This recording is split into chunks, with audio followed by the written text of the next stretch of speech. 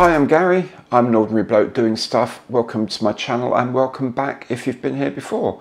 Today is one of those exciting days where I get to have a look at a brand new kit, one that has just been released by Airfix. This one is a 1/72 scale Hawker Tempest Mark V. Now we're going to have a quick look at the history of the Tempest, and then we'll have a look at what's in this new kit, have a close look at how good the moulds are, things like that. Then I'll show you how to make one of these, and if after that you want to buy one, there's a link in the information box below where you can click on to go to the Airfix website and buy one. Now if you do that at no extra cost to you, this channel gets a few pennies to pay for some more kits and some more videos, so that's a good thing. If you enjoy it, also remember down in the bottom right corner, that way, there's my logo. Click on that to subscribe to my channel and see lots of other builds and other projects as they're completed. Okay, let's get going.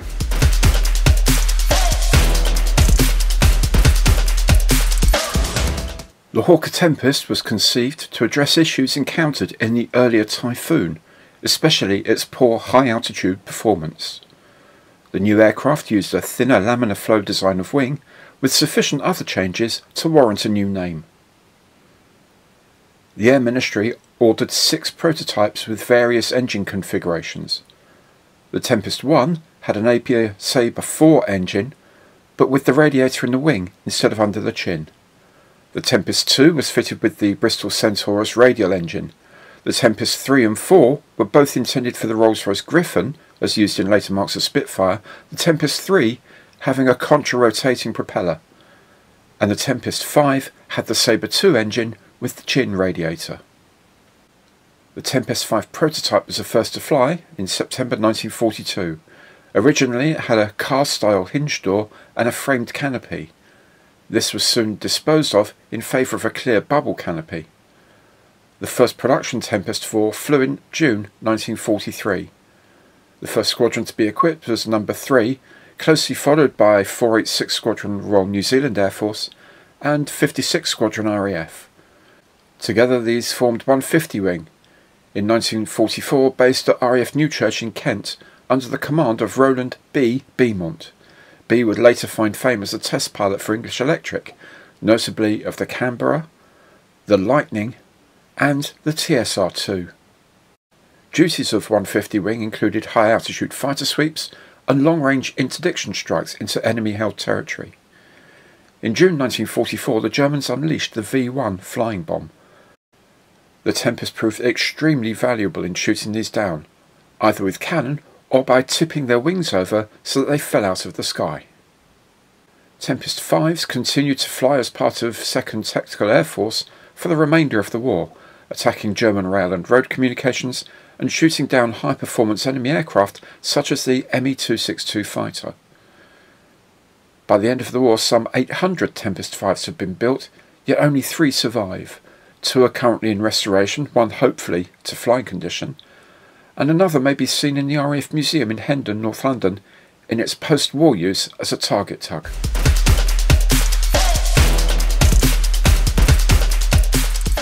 The kit box opens at the top like this. Inside the box we get the clear sprue, the grey plastic sprues, the instruction leaflet, and of course the decal sheet. There are 4 grey plastic sprues with all the parts for this kit, plus a few extra bits for other versions that might be released later. The large parts seem designed well with reasonably deep panel lines. This will make detailing easier for the majority of modellers. The fuselage walls are, so-so, but at least there's something there, and again, helps the average modeller. An interesting feature is that the base of the cockpit is moulded into the upper wing.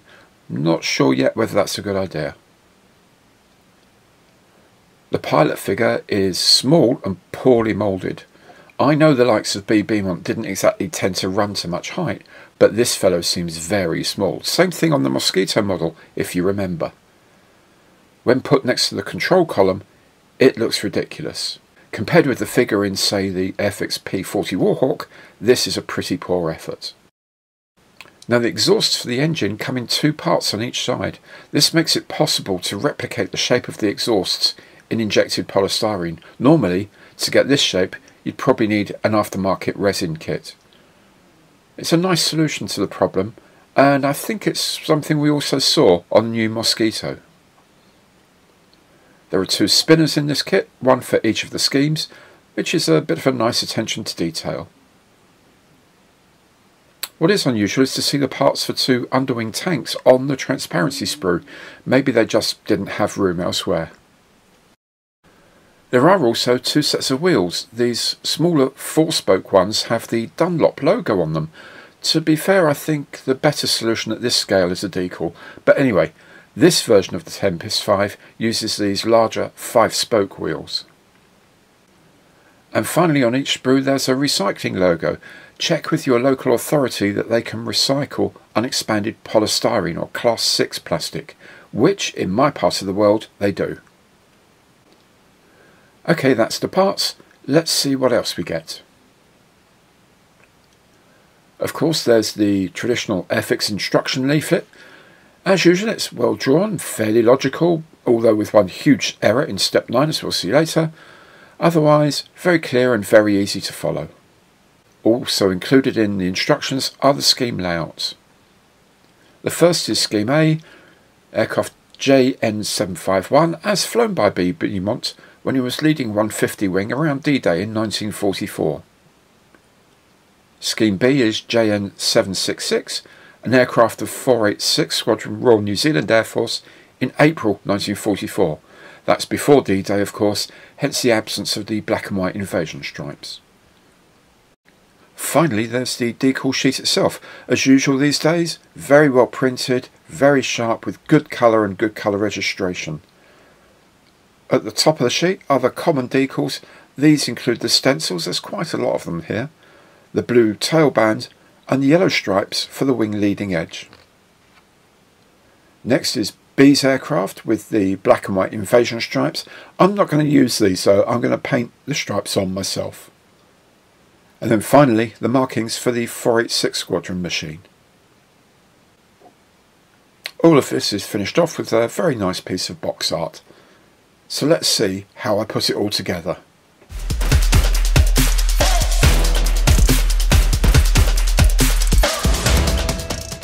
As usual, I've washed the parts with a gentle detergent, and then when dry added a light layer of grey primer. I'm going to start by painting the interior parts on the sprue. Some bits are green, others black. For the interior green, I use Vallejo IAF Green, which seems to match the RAF colour really well. When these are all dry, I can place the seat onto its support, and then I'll assemble the roof and front of the tail wheel bay. While those are setting up, I'll fit the filter to the front of the radiator panel. Then a rear piece fits on the back like this. The gun sight and compass come as a single transparent piece that sits behind the instrument panel, and it needs to be painted black.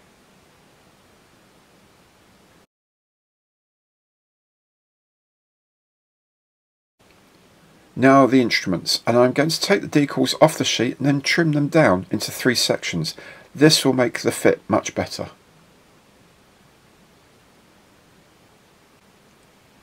Next I'm painting the radiator assembly with burnt iron, which I think is a much nicer colour than gunmetal.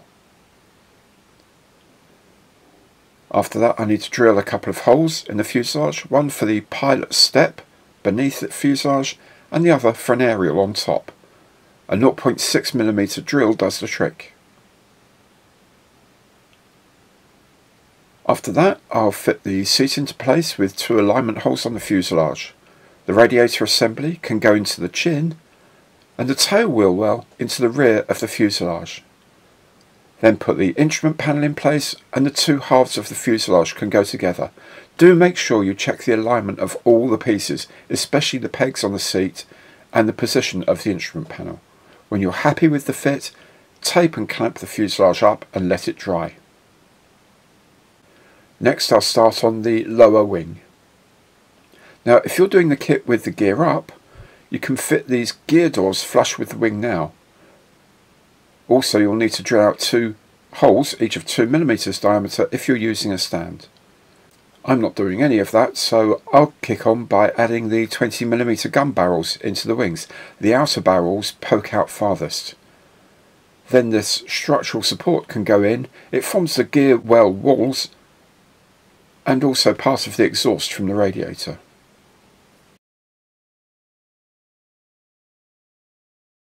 Now we need to drill a couple of more holes. One on the wing is for the pitot tube, 0.6mm drill bit required. Next, a hole for the IFF aerial. Now, the instructions say you need a 1.7mm diameter hole. You most certainly do not. I'd use a 0.6mm drill, just like all the other holes. Next are some lamp covers. I use some blue tack on a cocktail stick to place them, push them into seat firmly, and then add just the tiniest dab of ultra thin glue. Or you can use a PVA glue like Contactor Clear. I always add some silver to the back of lamp covers for extra shine. Then the upper half of the wings can go into place, tape them up and let them set. Back to the fuselage now, and there's this top frame for the canopy surround. It's a good close fit. You need to poke the gun sight through the hole towards the front, then push it gently into place. If you push too far, you can reach through from the underside with tweezers or a thin stick to push it back out again. The top of the wing is also the floor of the cockpit, so it's been painted interior green with aluminium for the foot tracks. The rudder bar goes on top, followed by the control column. With those in place, you can fit the wings to the fuselage. The front of the wing assembly, the radiator exhaust, gets pushed in first. Now make sure the control column isn't too far back or it won't clear the pilot's seat when you pivot the rear of the wing assembly up into place. Once you're in, you can adjust the control column with tweezers if you like. Next is the exhaust flap for the radiator. It needs to be pulled up into slots, but I found it easier to get it roughly in position, then push it into place from the inside with tweezers. Now with all that drama done, I'll start on some odd jobs like painting the wheels in steel. You could of course use the aluminium we used in the cockpit earlier. The tail wheel comes in 2 halves that need to be joined together, and when it's dry you can paint this in steel as well. While you're at it, you may as well paint all the undercarriage pieces.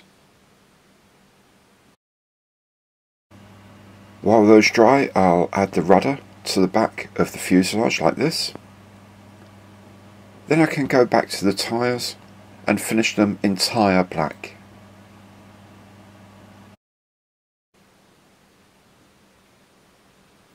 My next job is to mask the canopy as I'm spraying my kit.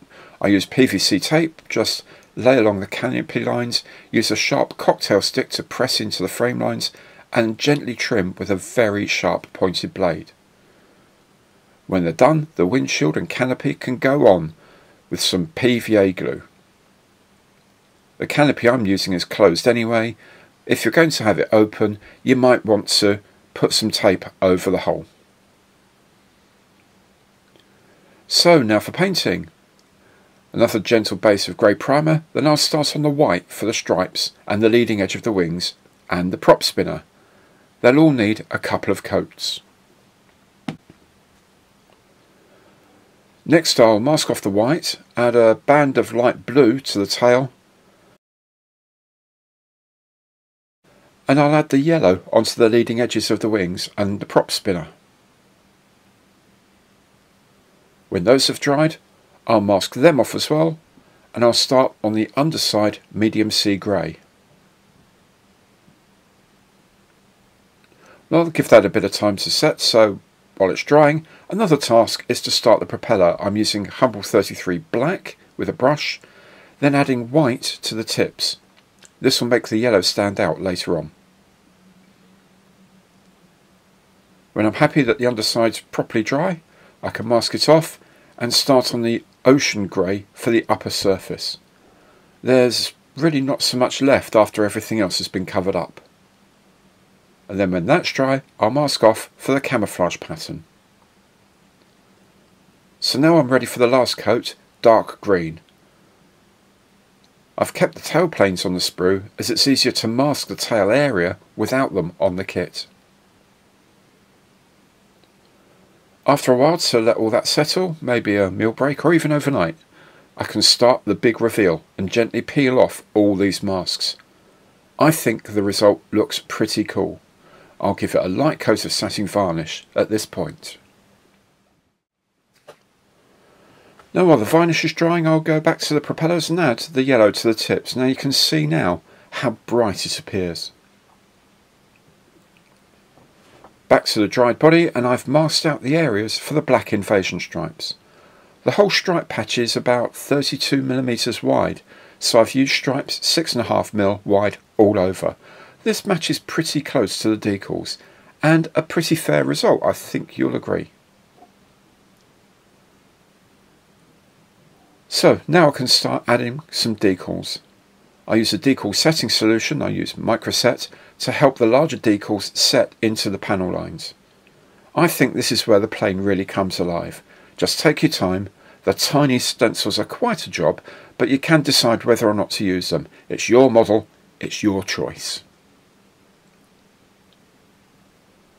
And while the decals are setting up, I'm going to start assembling the undercarriage, all of which is pre-painted. First, the legs go onto the main doors. Then this tiny outer door hooks into the top of the end of the wheel well. Then the main gear leg goes in next to it with its own locator slot. Just give it a gentle push into place. It's really firm. With the main legs in, there are actuator arms to fit. The first of these was fiddly as the part wasn't bent in the right places, but it went in eventually. I really should have done some dry fitting. Next is a small actuator at the back of the inside edge, and this is used to support the inner gear door. Now I can put the main wheels on. They have flat spots on them, so make sure they align correctly. This could have done with a better shaped axle and hole to set the alignment for you. Next I'm going to put in the IFF aerial and the step for the pilot. In hindsight, I'd probably leave these until the very end because they're going to get knocked about. The tail wheel sets in place very easily and it has two doors that slot on either side. Unusually, these fit really quite well with decent sized tabs that do engage properly. Then the exhausts. Just lay one half on top of the other and dab with ultra thin glue, then press firmly together. Let them dry, then paint them burnt iron. Putting the propeller together, and the propeller sits quite firmly on this back plate, and then the spinner just sits on top.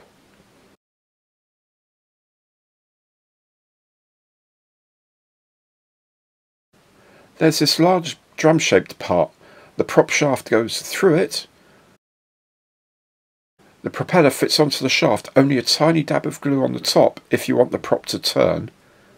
Then the drum-shaped bit can be glued into the nose. Again, be careful not to put glue on the back plate if you want the prop to turn. With everything almost done, I can fit the tail planes, or horizontal stabilisers if you will. They've thoughtfully been marked S for starboard and P for port.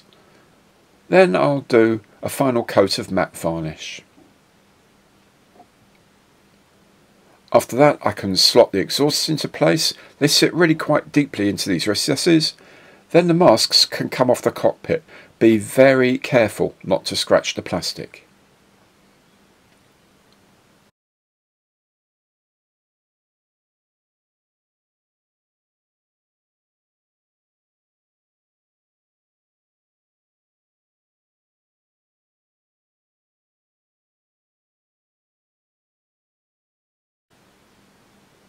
Quick dabs of silver with transparent green and red for the wingtip lights, and my Tempest V is done. There are some very good things about this kit. The exhaust stubs, the undercarriage, The general fit that needed no filler at all on the fuselage. But there are some pretty poor things. The pilot figure is awful. The gun sight transparency part was bent so it doesn't sit well, and putting the wing on the fuselage required the stick to be pushed forward, which is a pain if it's already set. Oh, and the printing error in the instructions about drilling a hole. But overall, a very fine kit, one I really enjoyed making. If you've enjoyed watching it, then please do remember to subscribe to my channel, where you'll find plenty of other builds and other projects as they're completed. Thank you so much for watching, and I'll see you next time.